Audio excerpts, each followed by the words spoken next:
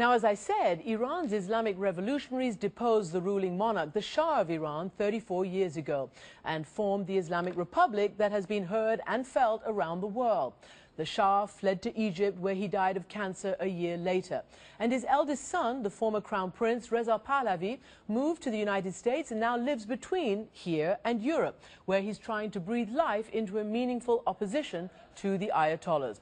Reza Pahlavi is the spokesman for the Iranian National Council, and he joins me now from Paris. Welcome to the program. Thanks for joining me.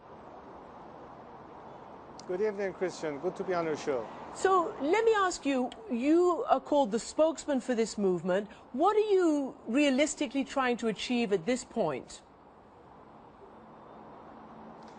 The essence of this council really started in the advent of what happened back in 2009, a movement which saw over 3.5 million Iranians in silent protest defying the regime and showing their willingness and eagerness to have a democratic situation at home, which unfortunately is not achievable under this regime.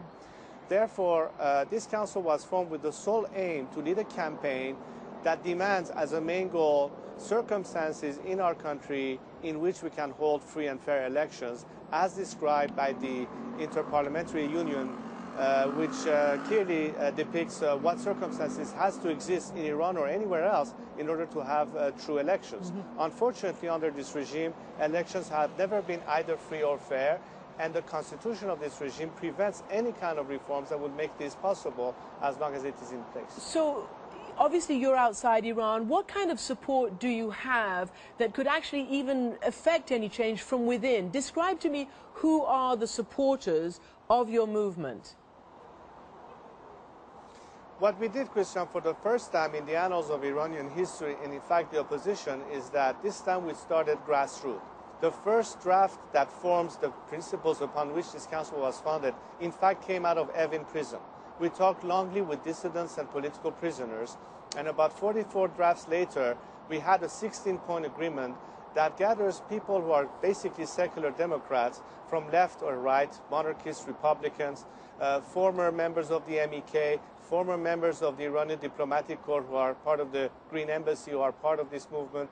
It is in that sense quite diverse. It is not ideologically based. It doesn't pretend to be an alternative, nor does it claim to be representative of the people. All that it does is to promote a campaign that asks for circumstances that has to occur in our country. As such, the representation was very wide. We had about 25,000 people who participated in signing this document, half of them from Iran, and we had the first time ever elections that basically nominated about 500 people to constitute the first council, which was about 2 months ago here in Paris on the 27th and 28th of April, out of which 35 people were elected as the Supreme Council and 9-member political office, and I was also elected as a spokesman for this council. And we are directly in contact with people at home. Let me ask you about something that certainly we hear a lot from people inside Iran. They want better relations with the outside world, including the US, including the West, and they also want their nuclear rights to be respected. If there was a change, how would you propose dealing with reopening relations with the West and maintaining what they believe is their right for nuclear enrichment? I'm not talking about weapons, I'm talking about their right for nuclear enrichment. Well, obviously, Christian, when you have a regime that has been untransparent and ultimately untrustworthy from the outside world point of view, not to mention what it does to its own citizens, there's a sharp contrast between a democratic, secular, parliamentary democracy, which in essence has as an objective to serve the best interests of the nation while having the best possible relations with the international community.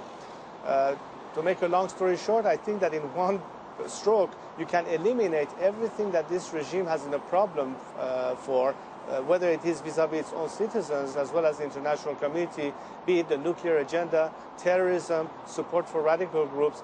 And instead, once you will have a democratic system in Iran, which will be truly representative of our people's aspiration, you can rest assured that none of these current threats will ever exist, and at the same time there will be a truly responsible government that will look at the best interest of our country, its sovereignty, and its self-determination. In our last minute, I want to ask you, there's a lot of talk about a potential strike on Iran's nuclear facilities.